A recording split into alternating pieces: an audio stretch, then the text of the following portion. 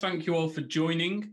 Talking at online conferences is odd, so my first request, if you use Twitter, please tweet at me. If you're on the SourceCon Slack, please use that as well. Otherwise, it feels a bit weird, and it feels like I'm talking to myself, where I'm not. I'm talking to this little ninja, and I'm talking to this little Lego man. But apart from that, it looks like we are good. Sorry, just checking. Yeah, I am live. Thank you, Bill. Right. So today we're going to talk about the truth about oracles. This talk came about, well, obviously I was meant to be in Austin doing this, but, it's great to see that Source to adapt and run this online.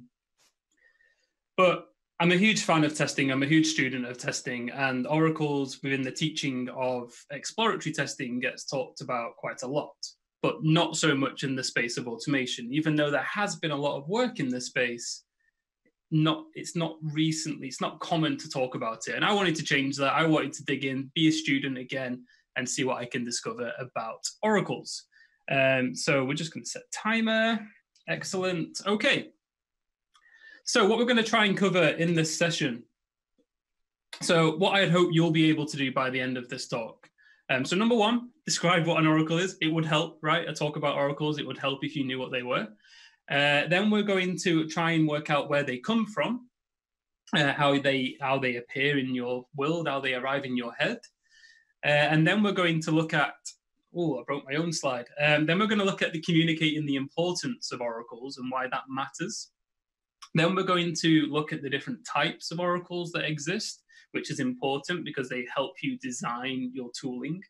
Then we are going to identify the right tooling to codify your oracles, because we're talking about automation, and therefore we want to increase our usage of automation, and there's many ways we can do that, which aren't so commonly used. And it was quite interesting listening to, I think, Diego earlier from Forrester, talking about some of his predictions around AI. And I think the problem in that space is an oracle problem. And then we're going to look very finally at the importance of naming, how you name your checks, very briefly, but it's important. If you're going to focus on oracles, it's important to name them well, not just for yourself, but for people who inherit your solutions in the future. All right, so let's dive into it. So what are oracles? It's the best place to start. So I'm going to have a bit of fun with this. I love teaching. I think it's best to have when you have a bit of fun. So number one. There we go. Is there a problem here? I want you all to answer that to yourselves. I've just given you this monstrosity for your dinner. Is there a problem here? Let yourselves decide. Now, some of you are going, hell, pineapple on a pizza. Hell no, definitely not. Whereas some of you are going, oh, looks pretty tasty, that. I'd eat that. There's oracles at play there. Is there a problem here? For some people, absolutely. For others, no, this is good.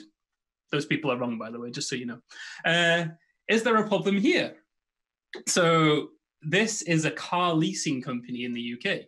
And this is genuinely their website. This is their brand. This is what they're known for. But would you lease a car from this website? I don't think I would. But is there a problem here? And then finally, you've walked into the bar. Oh, yeah, I can't wait to go back to a bar when all this is over. But you've walked into a bar, and these are the beers that are on offer. Is there a problem here? So if you've not made the connection, oracles are how you identify if there's a problem. So there's a few definitions by people who have done a lot more work in this space than myself. So we'll start with Mr. Michael Bolton. An oracle is an heuristic, we'll get to that, that's important, principle or mechanism by which someone recognizes a problem. So if I'd walked into that bar, I would leave because I ain't drinking that. I'm a hipster, I like a bit of my craft. So there'd be a problem in that bar for me. Whereas other people, my dad, he would drink any generic lager you give him, he's quite happy. But then we look into Doug Hoffman. He's done a lot of work in this space, and we'll mention Doug quite a bit throughout this talk. An oracle is the mechanism by which you tell whether or not the software is behaving as expected. It consists of a combination of information and comparison. So we've gone a little bit further there. We've taken some information and we're comparing it to something to decide if it's acceptable or if there's a problem. Now, I mentioned heuristic, and it's important. If you're not familiar with the term heuristics, I actually wrote a very good article with my partner Sarah about this, and I'll share it on Slack, or if someone can do that while we're watching, even better. But it's on the Ministry of Testing. It's called Mind the Gap.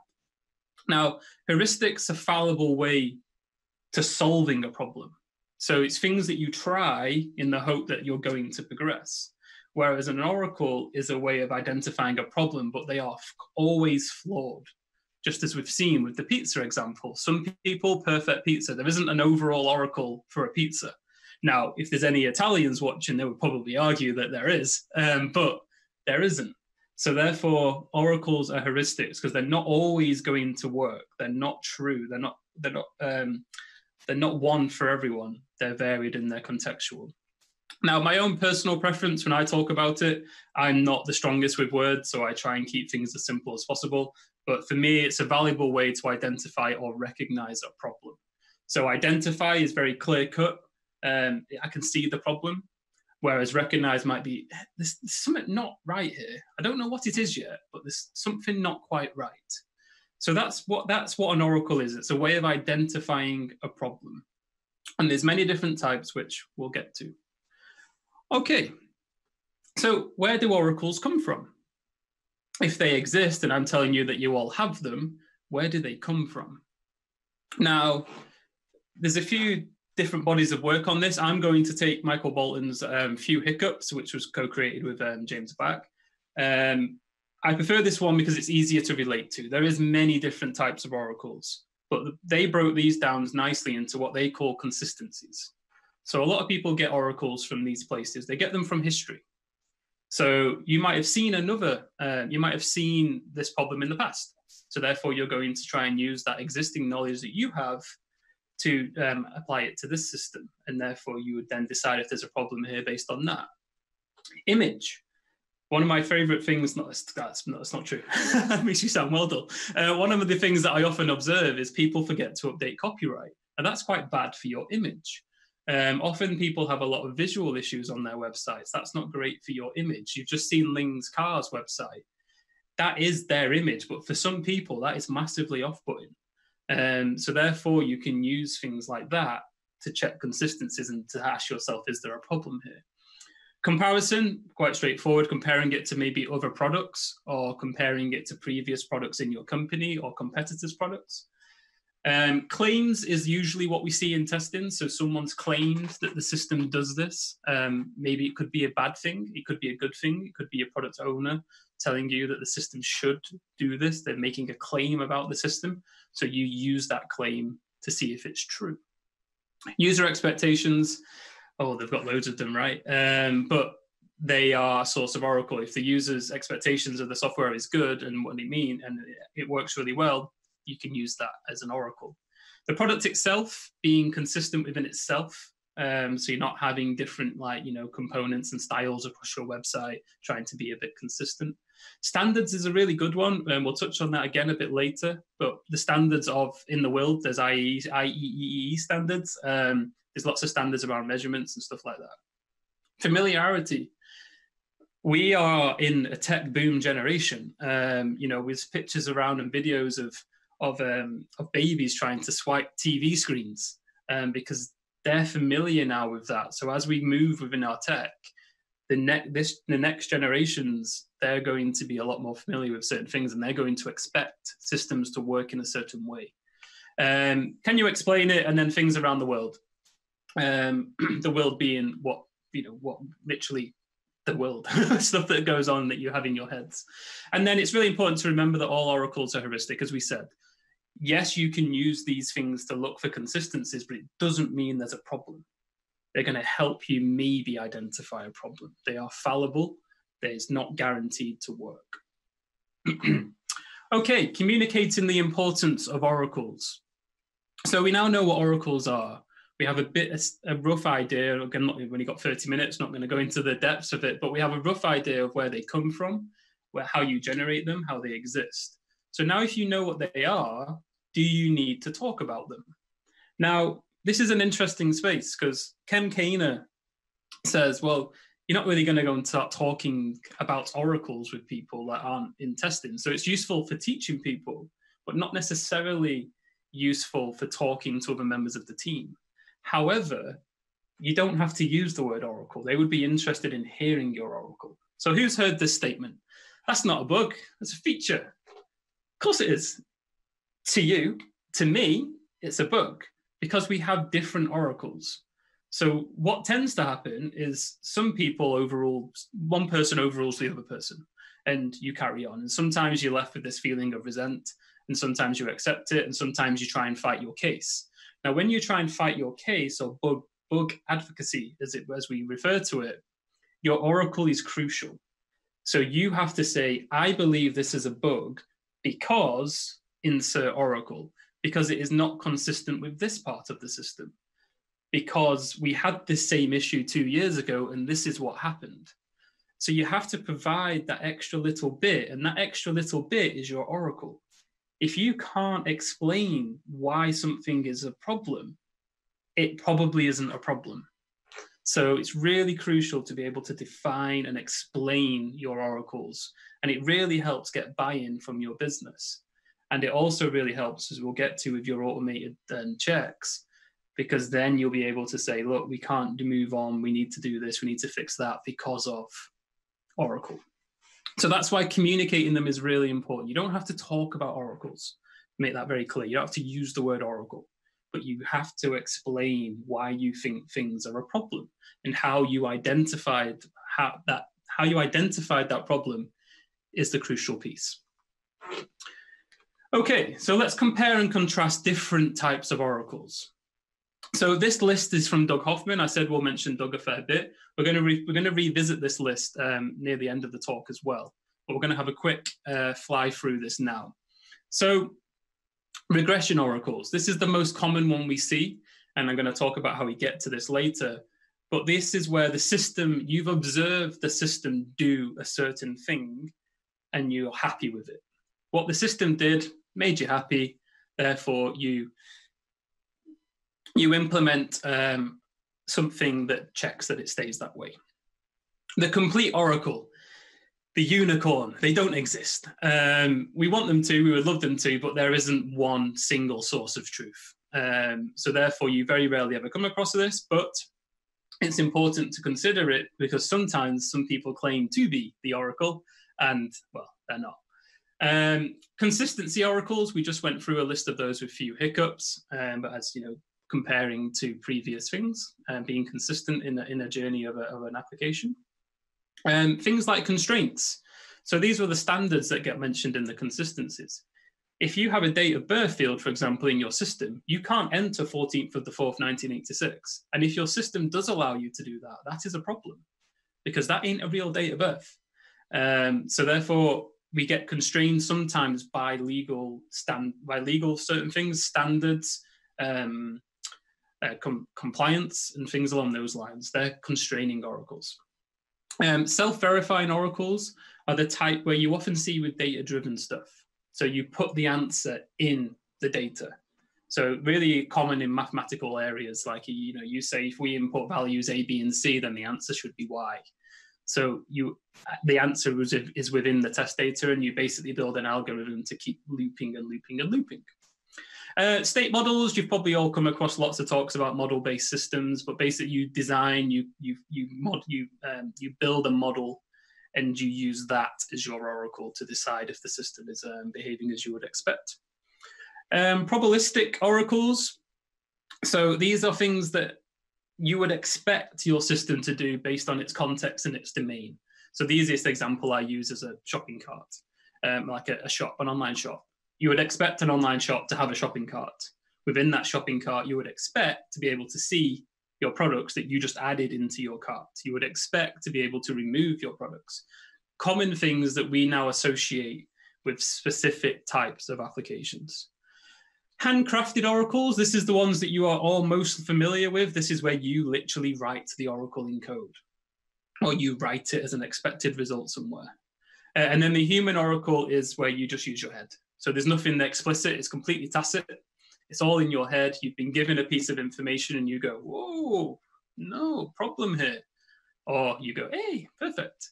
So this is Doug's list. I haven't dived into my own. I'm quite satisfied with this list. I don't use a few of them, and explain that in a while. But as a good entry point into oracles, which is my intention with this talk, these gives you a good sense of the different types of, let's say, assertions, to talk like in the automation language, that you can do within your automation. Okay, which leads us on nicely to this quote by Doug. Our ability to automate testing is fundamentally constrained by our ability to create and use oracles. As humans, we are incredible information gatherers and processors. We can take things just immediately put in front of you and instantly be like, no, wrong. That pizza's got pineapple on it. That's a sin. Take that away from me. You do that almost instantly. Whereas when you come to design automated checks, you have to design and create the oracle, which means you need to understand your oracles, as we've gone back to some of our earlier learning outcomes. So therefore, if you don't know what they are and you can't define them, you can't automate it. So it's a crucial skill.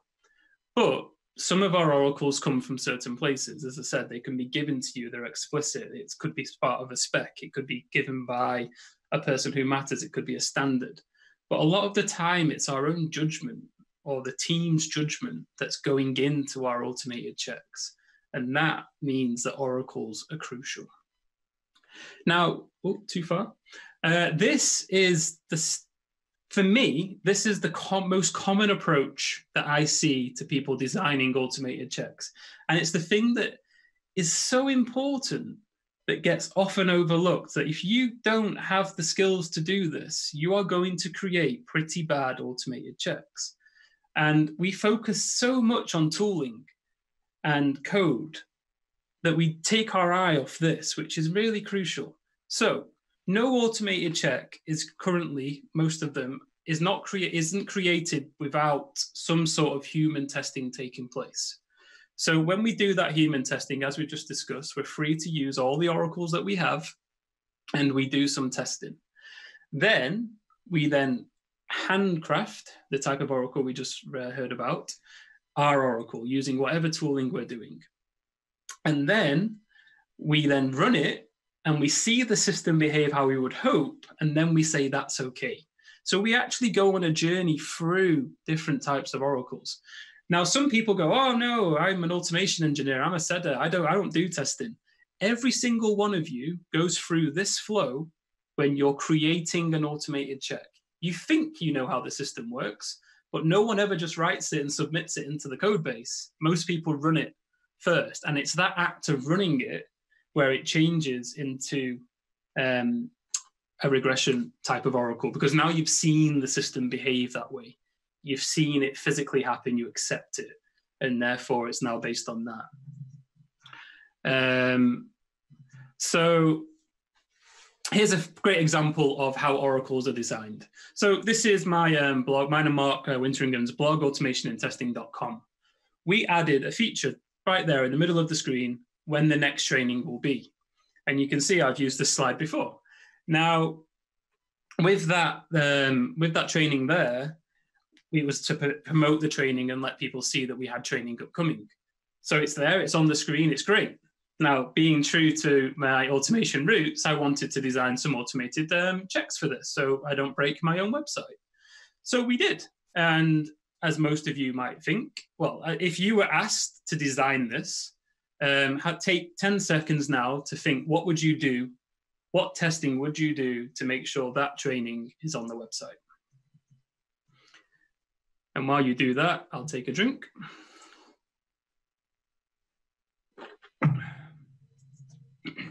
Okay, I'll tell you what I did. I did what 90% of our industry does. I wrote a Selenium, well, it doesn't have to be Selenium, but I wrote a UI check that checks that text is on the screen. Perfect, right? If that text is there, clearly it's working, happy days. This is actually what happened a few weeks after we wrote that automated check. As you can see, it passed. It passed because the training is on the screen. Now, here's a question for you. Would you buy training from me if this was my website about teaching how to do automated testing, automated checking? Probably not. I designed a terrible Oracle because what I actually cared was that you saw a nice branded looking site. And I took my eye off the fact, yes, I want the training to be there, but I also was meant to entice you and encourage you to look at it. The red is important. It draws your attention. I didn't design that into my Oracle. I didn't design that into my scenario. So therefore, it failed. The Oracle is still there, but it's not quite what we were after. Okay, so now we need to look at identifying the right type of tooling. Now, I am not going to name specific tools here. There is simply too many tools to name, and you will undoubtedly offend someone because I won't mention a certain tool. So I'm not going to name tools. It's about the types of tools that you're going to need. So, as a brief recap, we've identified that oracles help. We've identified that oracles help us identify problems. So they're important. They're needed. They're needed to be able to tell us that things have changed. The system might be behaving in a way that we don't like. There might be a problem. Always remember that is there a problem here is how I like to think about oracles. Now, but when we create our automated checks, we do so after some period of testing. Now, this could be literally 30 seconds while someone creates the code, or it could be a whole nother team that's done a load of testing and giving you the nod to say you can just automate this as it is, it works. Or, excuse me, or someone's told you that this system is good and you can just carry on. So now that we've got to that stage and the system is happy and there is no problems, how do we design our oracles? Because oracles are designed to identify problems or recognize a problem, but there isn't any. The system's good. So what we have to do is we have to reverse our thinking. So we have to imagine the system in a broken state. We have to think, what would the system do if it were broken? Or some of you probably have a broken system and it's just there in front of you. But if the system is in a broken state, if the system isn't in a broken state, sorry, it might be hard for us to identify the oracle. So therefore, we have to imagine it being in a broken state. Or if we can, we put it into a broken state. So we can actually see how the system behaves and then code an oracle. But that would be for the specific type of regression oracle. So therefore, we have to imagine the system broken. And if it was broken, what would happen? So therefore, if this field doesn't equal 14, there might be a problem here. If that next training button isn't red, there might be a problem here. So therefore, I design checks to do that. But in order to do that, I need to design on the lowest level possible.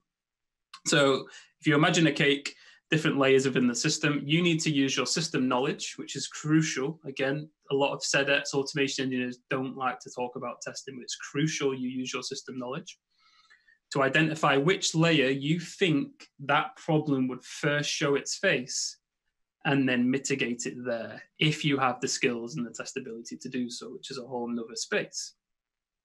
Here's a very quick visualization that I use. I call it visual task analysis. There's lots of stuff on the internet about this. But basically, you go through the system and what happens at each stage about this scenario you're working with to try and identify where the problem could potentially show its face. And then that's the layer that you would want to do your automated check at. Okay, so specific types of tooling. We're going to go through these oracles. I've got rid of a few, as you probably noticed, but I want to focus on these ones.